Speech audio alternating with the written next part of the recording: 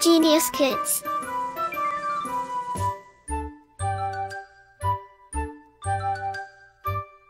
Cultivating love for learning. Chapter 10. Sound. Knowledge acquisition. Sound is a kind of sensation perceived by our brain and received or detected by our ears. Vibration is a mechanical phenomenon whereby oscillations occur about a central position and produce sound. Sound travels through air. Some sounds are pleasant to hear, whereas others are classified as noise, which are unpleasant to hear. Discussion. Jack, sound is of music. My voice. I know everything, so why should I read it? Susie, hi. Jack. The last chapter. Chapter was awesome.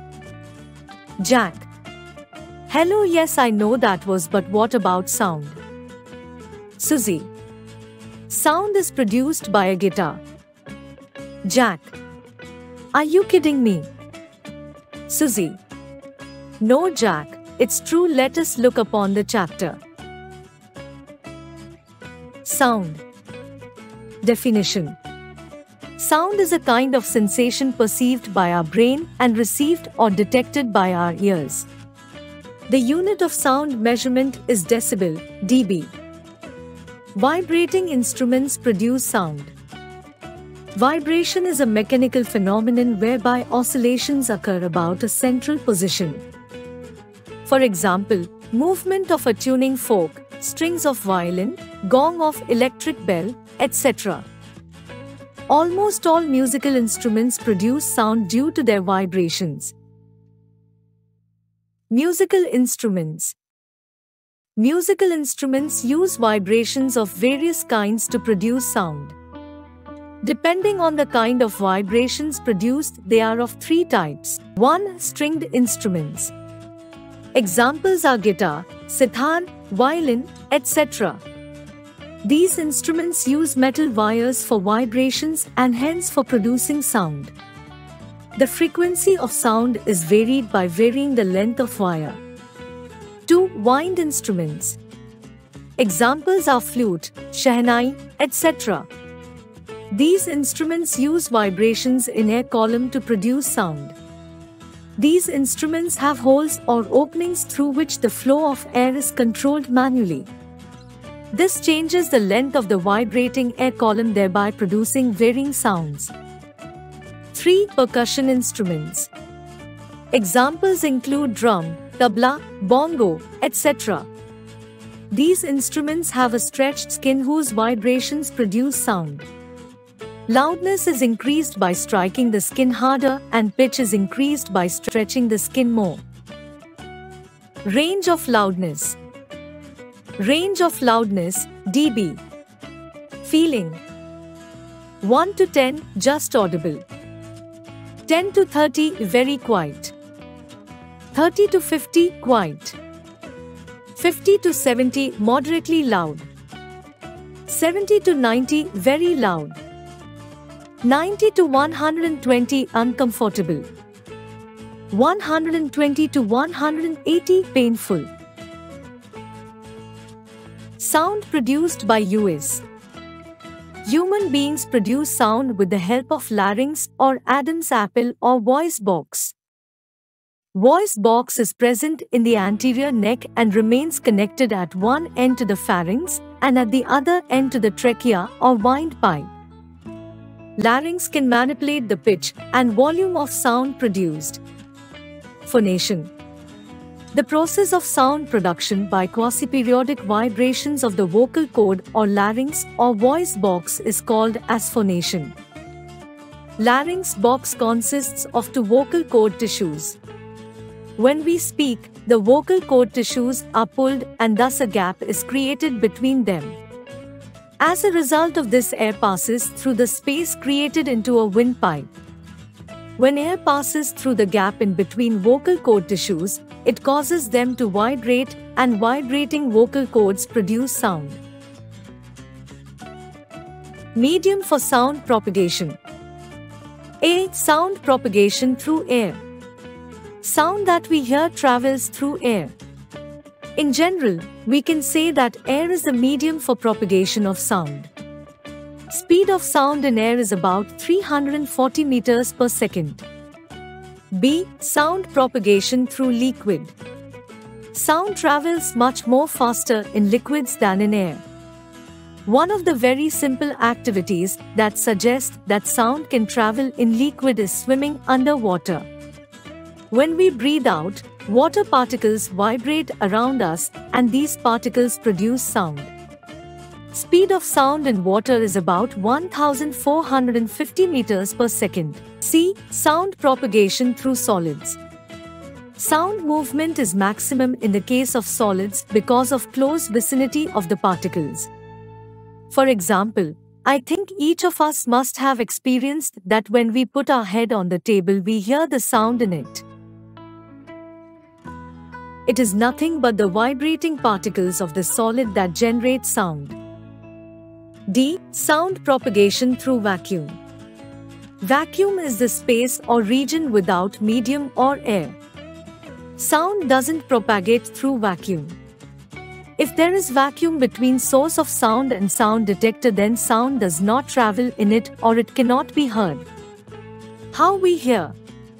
Ear can detect the sound produced by any source that is within the audible frequency range, that is the frequency that we can hear. Though we can hear sound in the range of 20 to 20,000 Hz, we can produce sound within a range of only 60 to 13,000 Hz. The parts of human ear are the following. 1. Outer ear. It is of conical shape. It consists of ear canal that can transmit the incoming sound to the eardrum or middle ear. 2. Middle ear. It is also called as eardrum. Sound generates vibrations in the eardrum. 3. Inner ear. Vibrations of the eardrum are transmitted onto the hair-like projections of nerve cells of inner ear. Nerve cell vibrations generate electrical signals perceived by brain that, in turn, generate sound. Sound loudness. Heavier sound is the louder one. Loudness is equal to amplitude of vibration, 2. That means, larger the amplitude, heavier the sound will be. Smaller the amplitude, softer and gentle the sound will be. Loudness is proportional to the square of the amplitude. This means that if the amplitude is doubled, the loudness increases by 4 times. Heavier sound can be heard over longer distance. Critical thinking. On 1 square inch of human skin there are 20 million microscopic creatures. Critical thinking. Supersonic jets fly faster than sound. So you are able to hear them only after the jet passes you. Noise. Any unwanted or unpleasing sound is termed as noise. The noise, if too loud, can even cause anxiety, stress, sleep disturbance, and damage, temporary or permanent, to our hearing. It is the loudness of the sound which decides whether the sound is pleasing or unpleasing. The sound that is too loud is termed as noise pollution. Even the music being played too loudly causes noise pollution. The loudness of the sound is measured in decibel, dB. Sound pitch. Shrill voice is a pitched sound. It depends on frequency of vibrations and does not depend on amplitude of vibrations. High-pitched sound is produced by high-frequency sound and low-pitch or shallow voice is produced by low-frequency sound. Audible and inaudible sounds. Audible sounds. The sound that can be heard by us is known as audible sound. It is in the range of 20,000 Hz for human beings. Inaudible sounds, the sounds that cannot be heard by us, are known as inaudible sound. It is in the range of less than 20 Hz, called infrasonic sounds, or more than 20,000 Hz, called ultrasonic sounds, which cannot be heard by human ears. Infrasonic waves can be detected by elephants, whales, etc. Earthquake sound is of this frequency only. Ultrasonic sounds are used in ultrasound, which is used for medical activities or treatment. Reflection and absorption of sound. As a sound wave reaches the end of its medium, it undergoes certain characteristic behaviors. Whether the end of the medium is marked by a wall, a closed tunnel, a hill, or the interface with water, there is likely to be some absorption and some reflection or echo of the sound wave. Echo is the faint sound resulting from the original sound. When you speak loudly in front of a hill or a large building at some distance, reflection of the sound occurs in the same way as the ball bounces from the wall. Surfaces reflect sound whether they are far or near. Then why do we hear an echo only when the surface is far away? This is because if the echo reaches our ears very quickly, we are not able to distinguish it as a separate sound.